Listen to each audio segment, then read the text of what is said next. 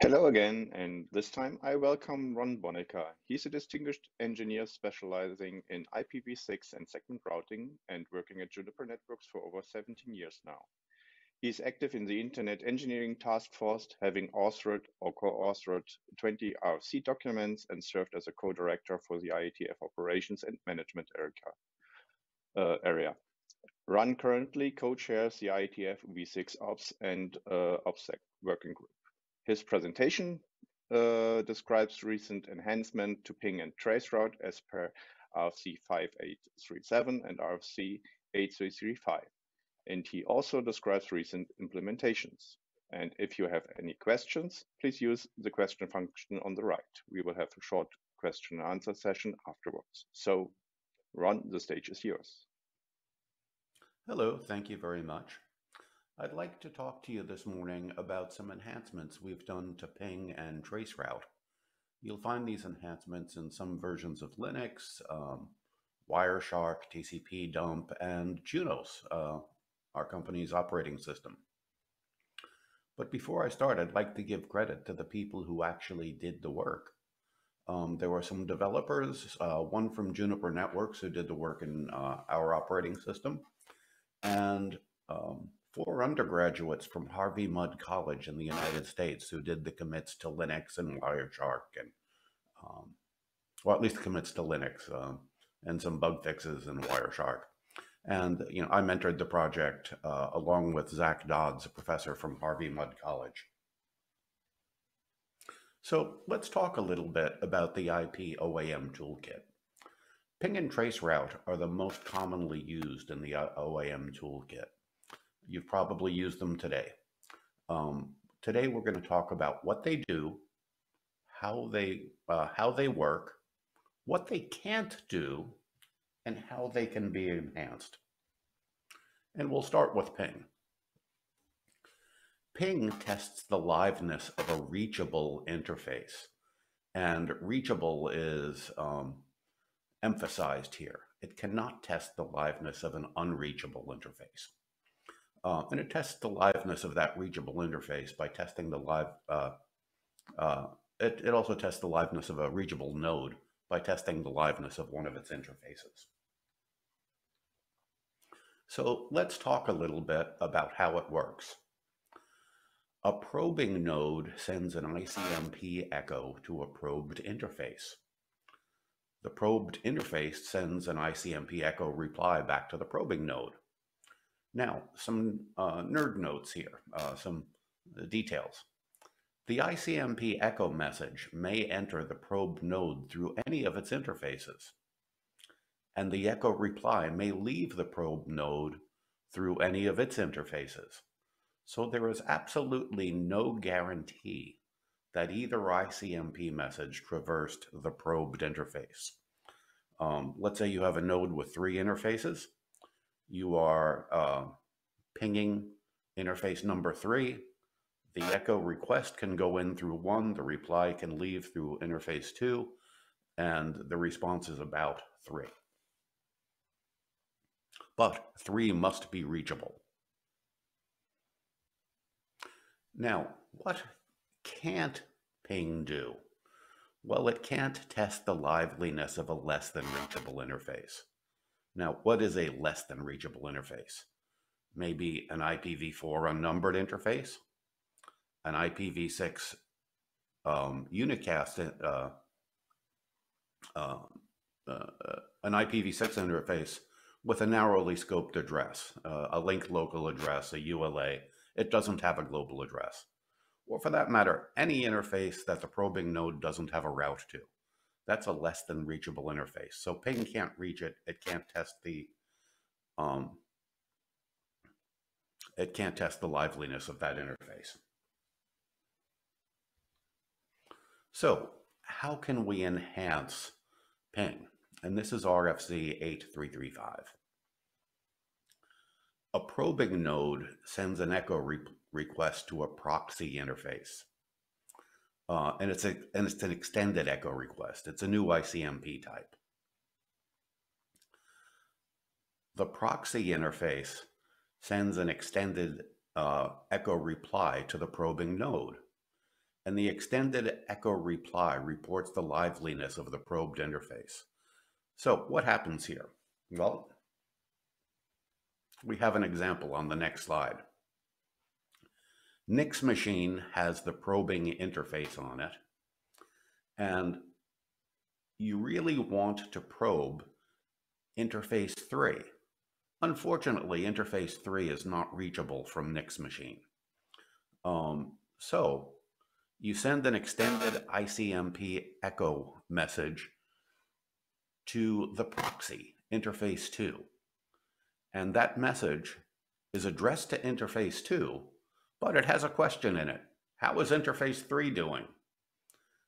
Interface 2 sends a response back. Interface 3 is up.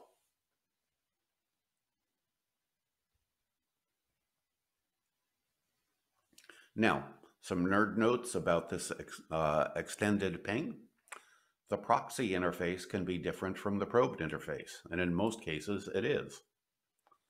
The proxy interface must be reachable from the probing node, and the proxy interface must reside on one of the following: either the same node as the probed interface, or a node that's directly connected to the probed interface. And here's an example. You'll see ping. You're identifying the probed interface by name here, -EGE000. The proxy interface is 10.0.1.28, and you will get a response back. And the response is telling you how interface GE000 is doing.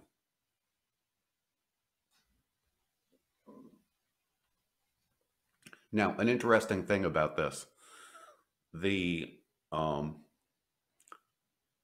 interface, it can be identified by name as it is here in this slide. It can also be identified by IF index or by a local address. Say it's an IPv6 link local. It can be identified by that kind of address. That is provided that there is only one interface on that node with that address. Some security considerations: this should not be enabled by default. And the reason why is it does give somebody looking to get information about your network a way to figure out things like what interface names are. And once you know what an interface name is, you might be able to guess the OS that it's running or the speed of the interface or something like that. And it should also be accessible from specified source addresses only. For instance, if a node receives an extended echo request, it should probably only respond if that echo request is from the NOC or from some trusted source. There are implementations in Junos 23R1, Linux kernel 5.13, Linux IP utils ping. That commit is in progress. In fact, it might be done by now. Wireshark 3.5 and TCP dump in progress. Now let's talk a little bit about enhancements to traceroute. What does it do? It elicits feedback from each node on a delivery path between a probing interface and a destination interface. And here the word node is what we're going to emphasize. It identifies nodes along the delivery path. How does it work? The probing node sends a series of UDP packets to a destination. It sets the TTL on the first packet to 1, so it expires on the first node along the delivery path. It increments the TTL on each subsequent probe so that it expires on the next node along the path. And when a packet expires on a node along the delivery path, that node sends an ICMP time expired message to the probing node. Now, some nerd notes on this. Regarding that UDP message, by default, on the first packet, the probing node sets the UDP destination to 33.434. It increments the UDP destination port on each subsequent packet. And regarding the time expired message, source address selection is a little bit interesting. The source address may not identify the interface upon which the probe message arrived. In IPv4, it identifies the interface through which the ICMP time expired message left. In IPv6, it's complicated. There are complicated rules for source address selection, and it will vary from implementation to implementation. Now, what can't traceroute do? It can't identify the interfaces along the delivery path. When you do a traceroute and you get responses back from a bunch of addresses, that doesn't mean that the packet entered the node through that address or that it would have left the node through that address. It just means that that address is an address on the box that the packet visited. So how do we enhance traceroute? And here we have RFC 5837. The probe message is unchanged. The ICMP time expired message contains some extensions, and the extensions can identify the interface upon which the probe arrived, the interface through which the message would have been routed had the TTL not expired, and some attributes of those interfaces: their name, their IPU address, their MTU. And here's an example.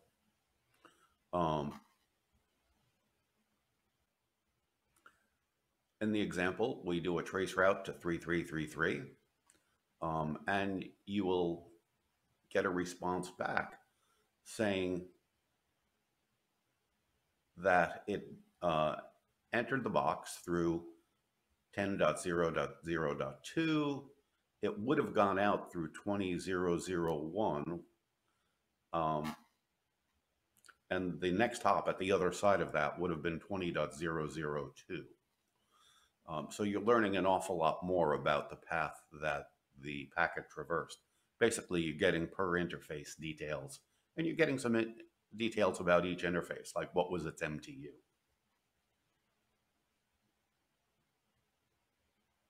And here is I apologize for the eye chart. This is Wireshark doing a packet capture on an enhanced traceroute. Again, the same security considerations. You probably don't want to enable this by default because you're giving out information about your network.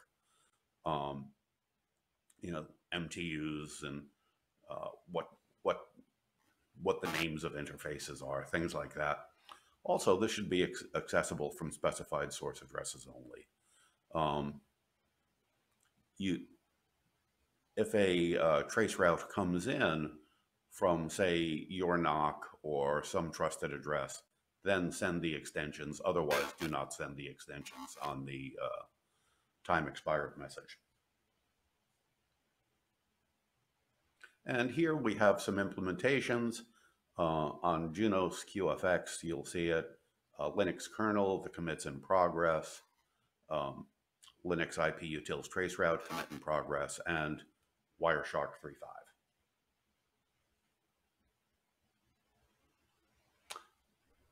That's all I have, and I will open to questions.